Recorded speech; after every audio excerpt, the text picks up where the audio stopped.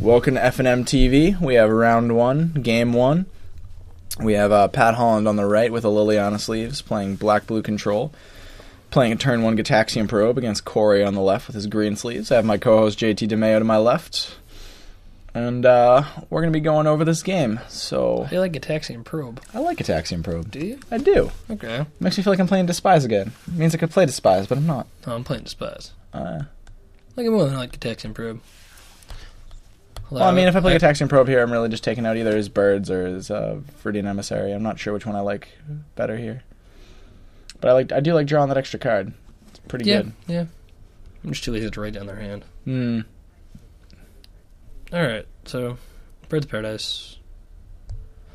Play his birds, scratch that off with a forest. I always forget a notebook too. Black and a blue, tap 2. For a Doomblade. Trying to keep moths in there. Sorcery speed.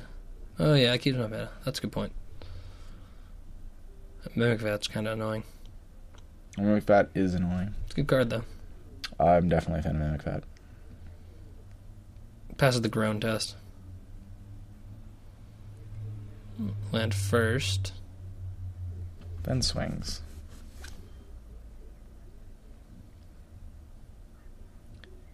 Corey's pretty good at playing around counter spells, not casting that Mimic Vat there. Yep. Agreed. Now I'm going to keep taking those hits. Go to 16. Birds. Just mana ramping to stay out of mana leak range. However, if I have a Dissipator and Negate, it doesn't matter. Truth. And I miss a land drop. That's fun. It's no good. Down to 14. In come the beats. And Corey can now play a Mimic Vat if he wishes. It's a good card. It is. And I'm going to mana leak it to make him pay for it.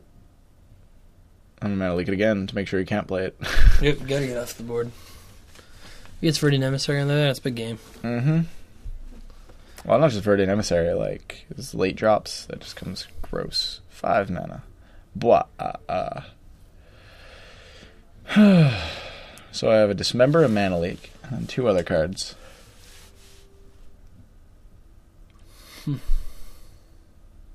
Separate my mana into 2 piles.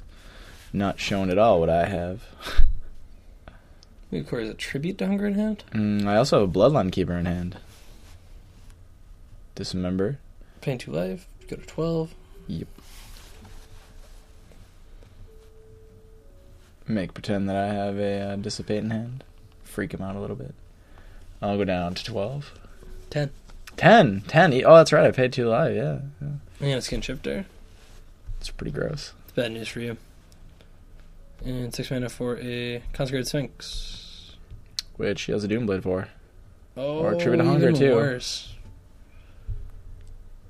Well, gain 4 life. Is that power or toughness? It's toughness. Toughness, 6. That's a big toughness.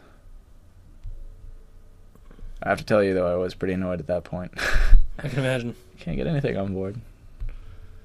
And make it a Rhino. Get for 6. Put you to 4. Yep. Play a And pod. barely pod, just insult to injury. Pod is due. Shoot it.